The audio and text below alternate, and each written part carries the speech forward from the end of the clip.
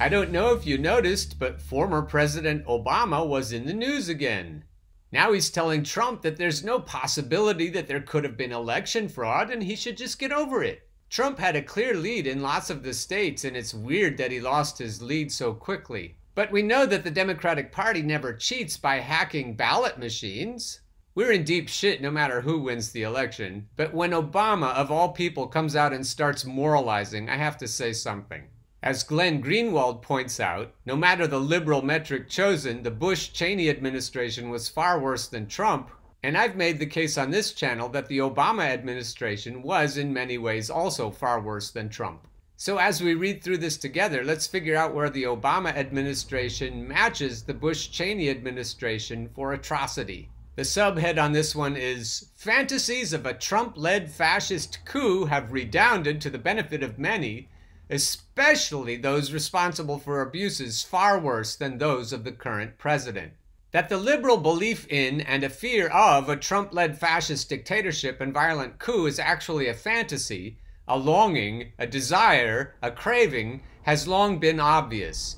The Democrats' own actions prove that they never believed their own melodramatic and self-glorifying rhetoric about Trump as the new Hitler, from their leaders joining with the GOP to increase the fascist dictator's domestic spying powers and military spending, to their correct belief that the way to oust the neo-Nazi tyrant was through a peaceful and lawfully conducted democratic election in which vote totals and, if necessary, duly constituted courts would determine the next president.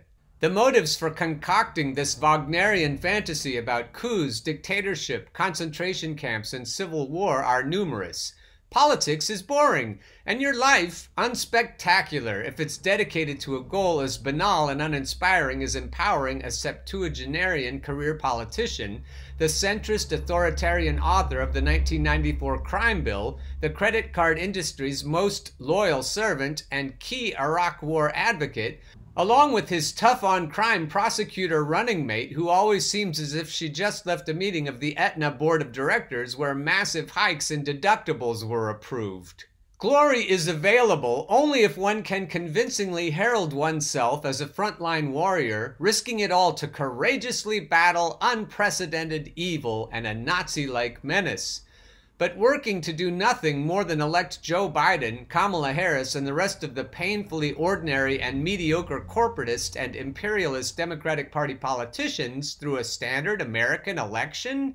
There's no glory residing in that, no courage needed for it, to put it mildly. Posturing as a courageous soldier in an existential battle for freedom, democracy, and the survival of the marginalized against Nazi despotism is far more exciting and psychologically satisfying and financially profitable than being an obedient liberal drone marching in perfect tune to the dreary McKinsey scripted musical theater produced by Tom Perez and the DNC. That is, therefore, the delusional storyline adopted by many. Then there's the multi-pronged profit that the Trump as Hitler motive has generated for virtually every institution of American authority. Numerous media outlets that in 2015 were sputtering, if not collapsing, and numerous television personalities about to be fired because nobody was watching them, were first rescued and then propelled into the stratosphere by the Trump show. "It may not be good for America, but it's damn good for CBS," said the network's then CEO, Les Moonves, in 2016 about Trump TV. Of course, media outlets don't want to declare the 2020 election over. They will milk the abundant Trumpian cash cow until the very last drop has been monetized. The frightening specter of a dictatorial menace also led liberal advocacy groups such as the ACLU to drown in previously unimaginable quantities of resistance cash, frenetically donated in the name of stopping Trump's incomparable evil. Rotted and discredited institutions like the CIA, NSA, and FBI rebranded themselves as patriotic guardians of liberal democracy and stalwart protectors of a besieged population.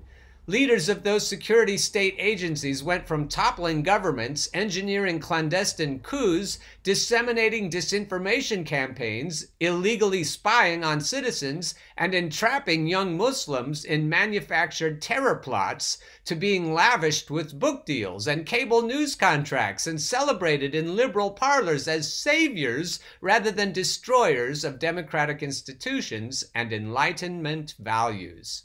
But the most potent incentives for this warped fairy tale have been the whitewashing of recent U.S. history, the maintenance of American exceptionalism, and most of all, the reputational and career rehabilitative value it bestowed on all those pre-Trump officials, apparatchiks, and myth-disseminating journalists who committed great evils and left a raft of violence, lawlessness, destruction, and death in their wake, but now get to claim, and have others believe, that no matter their sins, at least they weren't authoritarian, white supremacist, neo-Nazi, pathological, lying, fascist dictators like Trump, and therefore deserve to be embraced by and gainfully employed in the family of decent society. That's the deceitful framework that has led to two of the most mendacious and amoral war on terror neocons, David Frum and Bill Kristol, being elevated to their new status as among the most beloved by liberals, Trump-era pundits with a new massive social media platform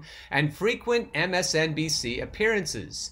The actual chief propagandist of the Bush-Cheney 2004 campaign and Bush-Cheney White House, Nicole Wallace, becoming one of the most adored by liberals MSNBC hosts, the litany of war on terror killers, including former Bush-Cheney CIA and NSA Chief General Michael Hayden, becoming a resistance star, and the most savage disciples of Rovian politics becoming the undisputed champions of political grifting while marching under the tickling the liberal G-spot banner called the Lincoln Project. Oh, Glenn, you outdid yourself there.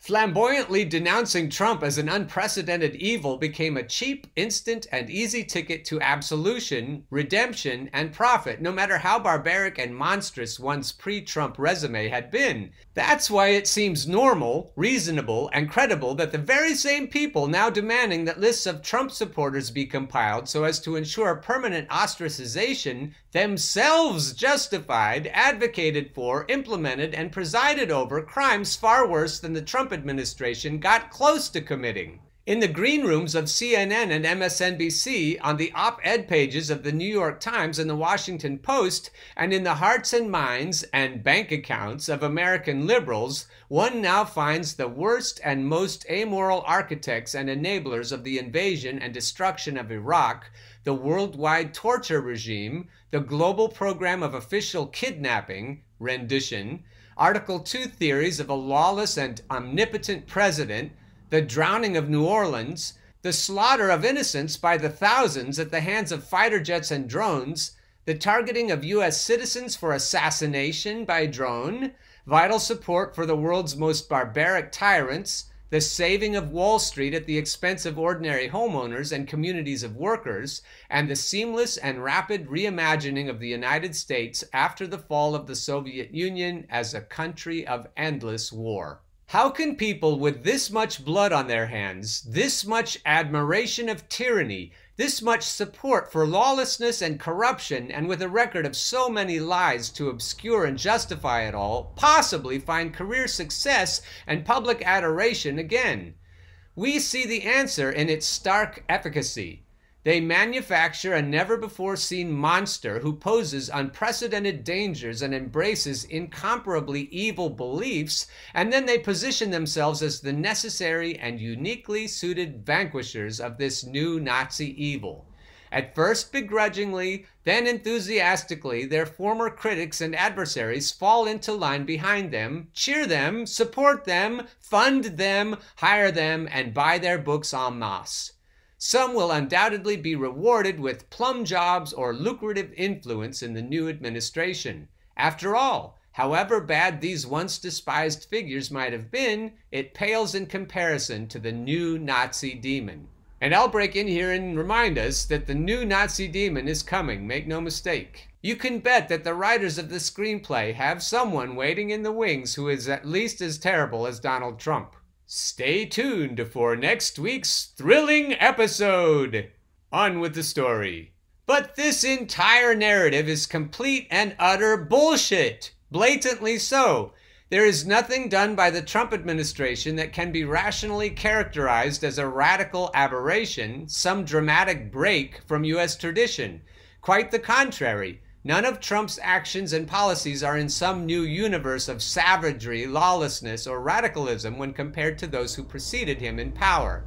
The age of social media has fostered a type of reductive thinking and discourse about politics and the world in which pat and trite phrases have replaced critical thought as our primary instruments for making sense of external events. One can already hear the outraged liberal response to this claim finding expression in a series of dreary, now familiar cliches that fit comfortably into a tweet and a chant. Lawlessness and authoritarianism, racism and bigotry, kids in cages, he killed 235,000 Americans, lying. These are the stunted, juvenile slogans that are supposed to serve as proof that America has never seen an evil quite like Trump before. That Trump ushered in an unprecedented climate of lawlessness and authoritarianism is perhaps the most stunning of the assertions, particularly when delivered by the Bush-Obama warriors on terror who succeeded in imposing a model of the American presidency that resided above not only morality, but law. I began writing about politics in 2005 as a reaction to the lawlessness, executive power transgressions, and authoritarian Article 2 theories imposed by Bush-Cheney officials in the name of fighting terror. They claimed the right to violate congressional statutes restricting how they could spy, detain, or even kill anyone, including American citizens, as long as they justified it as helpful in the fight against terrorism. Glenn then includes this article, Unclaimed Territory, and he describes himself. I'm going to at least read you that part. About me. Name Glenn Greenwald. I was previously a constitutional law and civil rights litigator and am now a journalist. I am the author of 3 New York Times best-selling books, How Would a Patriot Act? A critique of Bush executive power theories, Tragic Legacy, documenting the Bush legacy, and With Liberty and Justice for Some, critiquing America's two-tiered justice system and the collapse of the rule of law for its political and financial elites. My 5th book, No Place to Hide, Edward Snowden, the NSA, and the U.S. Surveillance State, will be released on April 29, 2014 by Holt Metropolitan. He then includes a post from January of 2006. When Rudy Giuliani first became mayor of New York in 1993, he famously ordered the police department to begin enforcing relatively minor quality of life laws, long ignored prohibitions on things like jumping turnstiles and panhandling.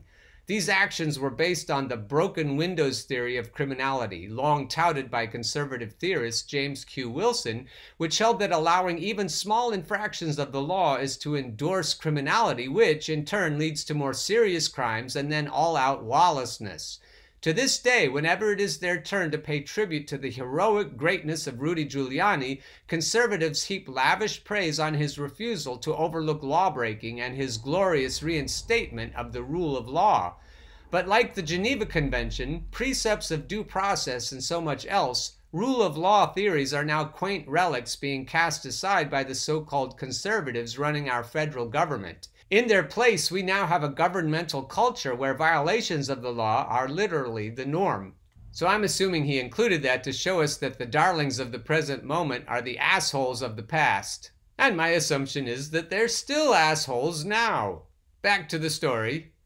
They invented new theories of secrecy to hide virtually everything they did, and worse, to bar courts from subjecting their actions to legal or constitutional scrutiny.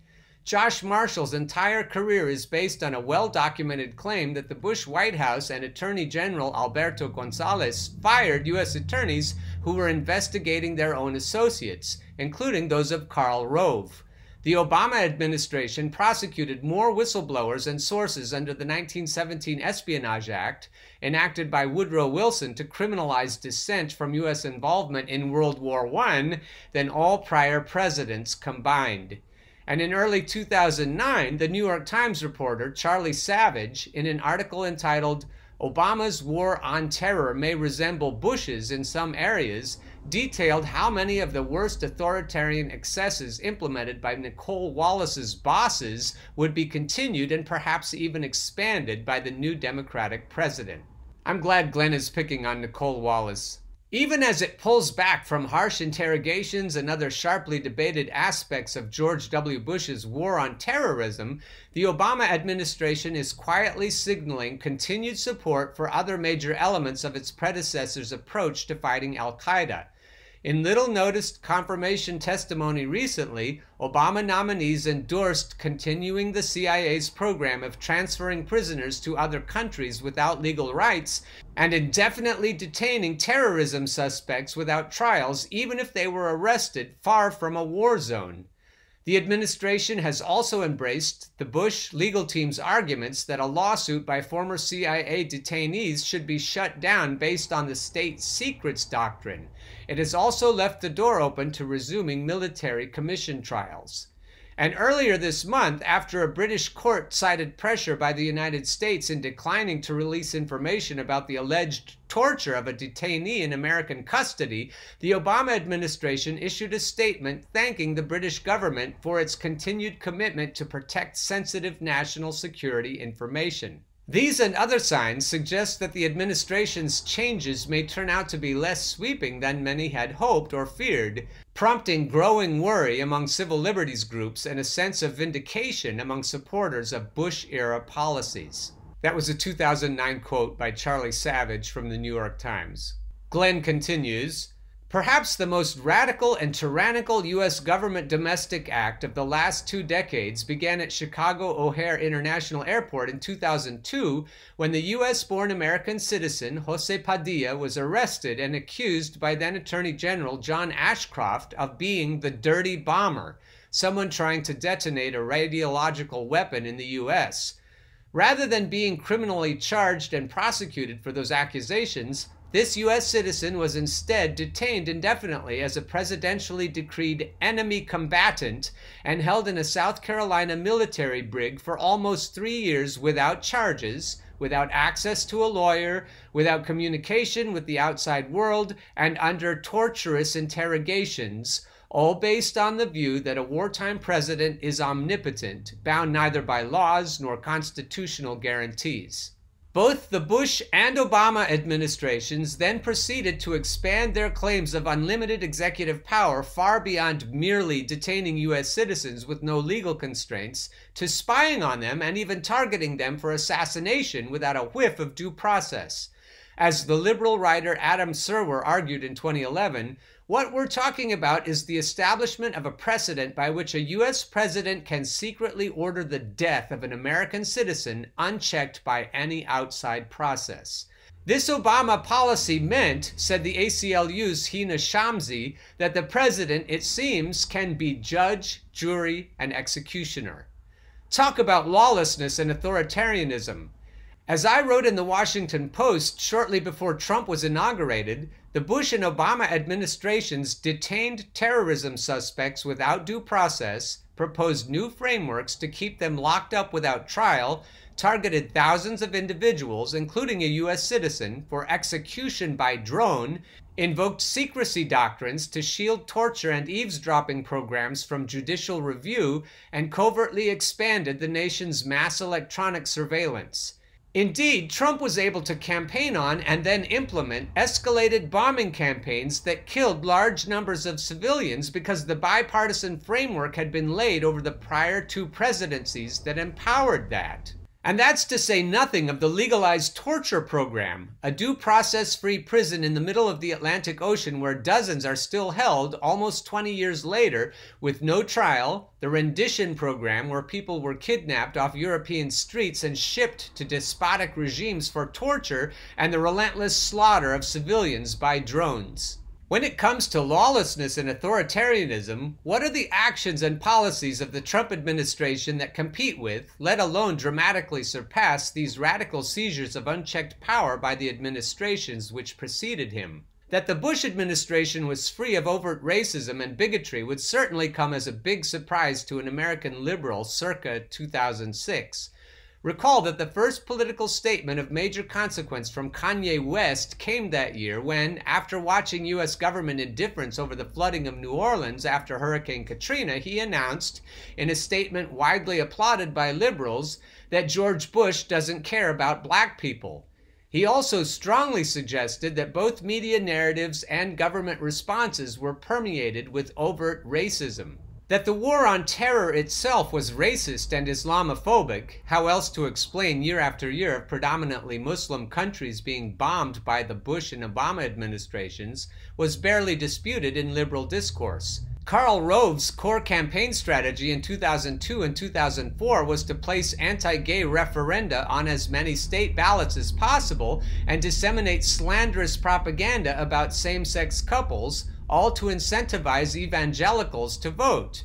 And now we're subjected to the revolting sanctimony of the very same operatives and supporters who did that, trying to prove the unprecedented evil of Trump by insisting that at least prior administrations did not rely on bigoted tropes or racist rhetoric.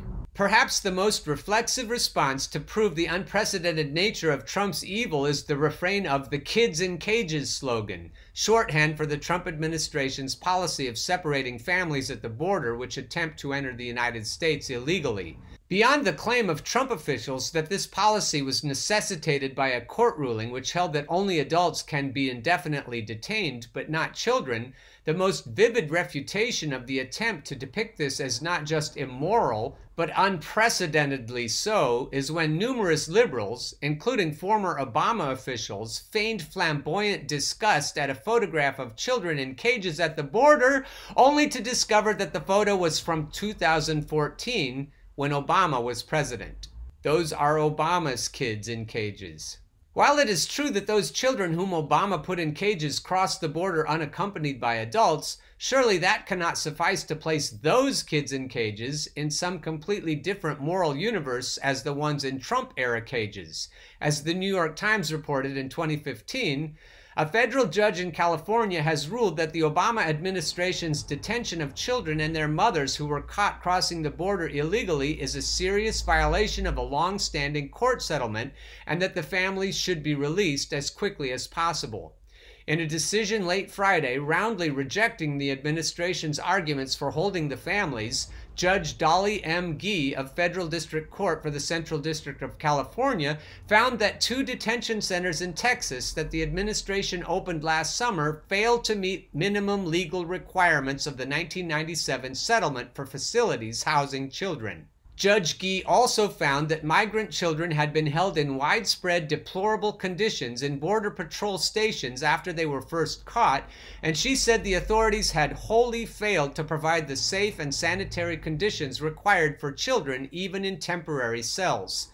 The judge also found that the family detention centers in Texas were a material breach of provisions requiring that minors be placed in facilities that are not secured like prisons and are licensed to take care of children. The detention centers are secure facilities run by private prison contractors. If immigration abuses are to be the primary metric for determining unprecedented evil, one must also account for the fact that Immigration and Customs Enforcement, ICE, has deported more immigrants in 2019 than any full fiscal year of Donald Trump's presidency, but it has yet to reach Deporter-in-Chief Barack Obama's early deportation levels. And then one must compare those border abuses to the due process-free and human rights-abusing hellholes of Guantanamo, Bagram, and other places opened by the Bush administration and maintained and defended by the Obama administration to imprison people for years, if not longer, with no due process rights of any kind. Prior resistance to the notion of Trump as unprecedented evil has been somewhat eroded in some liberal precincts by the coronavirus pandemic and the accompanying claim that Trump is now responsible for killing the 235,000 Americans who have died from it. That Trump was reckless in his handling of the COVID crisis is beyond doubt, but the same is true of a wide array of governments and health agencies, including the World Health Organization, which, among several tragic mistakes, told people as late as April not to wear masks, and which, like many liberal media outlets, downplayed the seriousness of the virus. From CNN, WHO stands by recommendation to not wear masks if you are not sick or not caring for someone who is sick, by Jacqueline Howard. If Trump is responsible for killing 235,000 Americans because they died of the coronavirus while he was in office, can the same be said of the governments of France and Spain, which, despite much smaller populations, presided over almost 40,000 deaths each, or the governments of Belgium, Peru, Argentina, Mexico, and Chile, which have comparable or higher per capita death rates from the coronavirus than the US, or WHO officials who told people not to wear masks even when the CDC said the opposite?